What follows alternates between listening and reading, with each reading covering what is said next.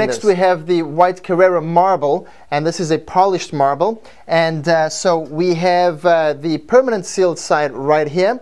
We have nothing sealed in this little quarter here. And then over here we have a section that I sealed with another sealer. It's a 15-year warranty sealer that I got at one of the box stores. A little bit on the upper scale of price range, so not one of the cheap ones, one of the more expensive ones, because I want to show you exactly what that does. Again, it's got a 15-year warranty. Read the instructions. It tells you that every 6 months or every 12 months you've got to reapply something. And again, that's just standard on what you're going to find on the shelves in box stores or in any other store, because they are water-based and it's not like the permanent sealer that has a different structure to it. But again, let's look into this and let's put some condiments on here and see what happens.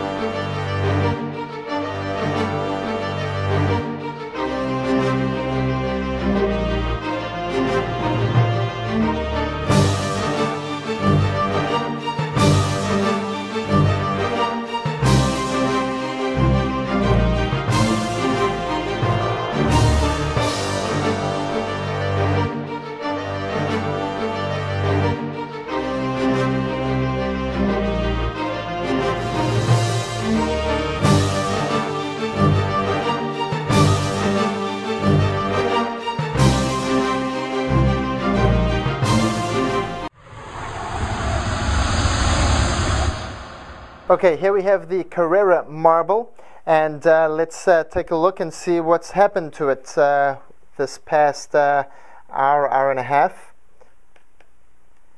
So right here we have the ketchup. Now let me just remind you, this is the piece that was sealed with the, I actually made a mistake. I had said it was a 15-year seal. It's actually a 20-year sealer.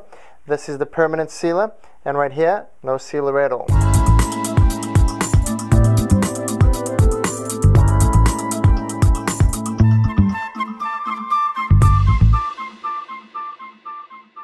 Okay, so we are back here with the camera on this side to try to get a glimpse of what's stained and what etched and how everything went. So right here we have the ketchup, and as you can see, as I look over where the ketchup was, it stained it, and as I angle the light, it also etched it. Okay, same thing for the olive oil, and this is again on the 20-year sealer. You can see that it left a stain right there. No etch on the olive oil. As I angle it, you'll see that olive oil is neutral. It does not have any acid, so you don't see any etches at all. Then mustard stained as well. All right, you can see the stain there, and then it etched. Same thing for the lemon juice. It's just one big fat etch over there. It really ate away at it. It actually feels rough. Same thing for the vinegar. So those are very, very powerful acids and will eat away at your marble pretty quickly. All right, once again we have grape jelly. Let's try to wipe this off. That left a slight little etch. No staining there. All right, same thing for the Italian dressing. We have a stain. As you can see, you look over the stone, you can see stains, and then as you angle it, you see the etch right there. Okay, so again, down here where there was no protection at all, you have the olive oil, pretty bad stain right there, just as bad as the 20-year sealer, almost.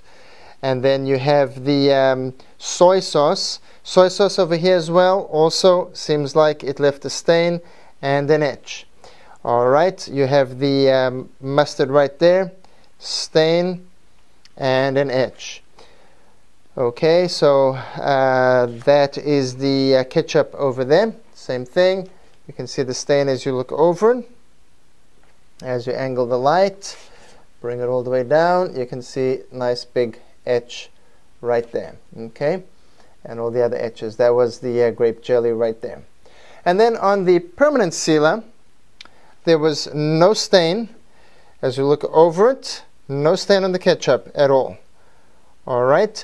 As we angle it, you see the etch right there. All right, you have the lemon juice right there with the etch, vinegar right there with the etch.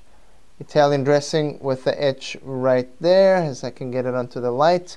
You got the grape jelly over there. Olive oil, 0, nothing. Okay, so again, permanent sealable warranty against staining only on the calcite-based stones. All right, chocolate sauce, which was right here. There's nothing, no etching and no staining. So that is the marble. If you're going to get a marble, white marble, then you will have to understand that etches will happen. If you get the permanent sealer, you'll get away with staining. So this here is the white marble. We're going to clean this up and see kind of what happened.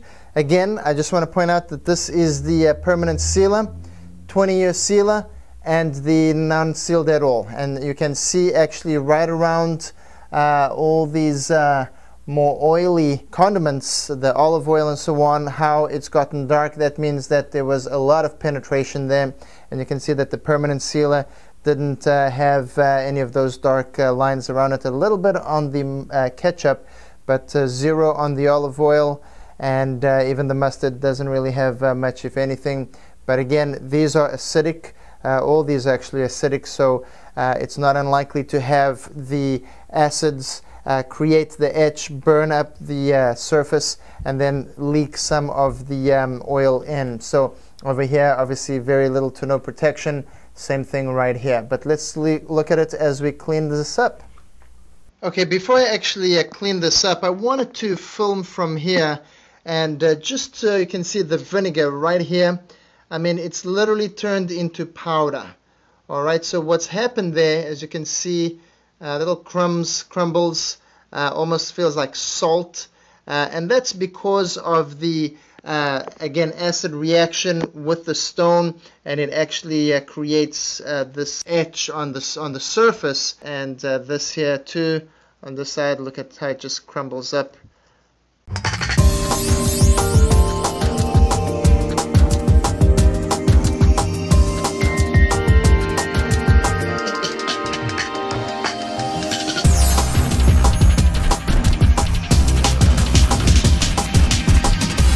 Okay, so here we have it. These are the results for the white marble. As you can see, the permanent sealer resisted majority of everything right here. The ketchup, obviously, as it etched, it actually allowed for penetration of some of the oils, but nothing compared to the other two right there. You also have nothing over here with the olive oil. As you can see where the olive oil was, nothing, no penetration, no etching. There was absolutely nothing there. The jelly also left no stain. Did leave a slight etch, as I'm looking at it right here.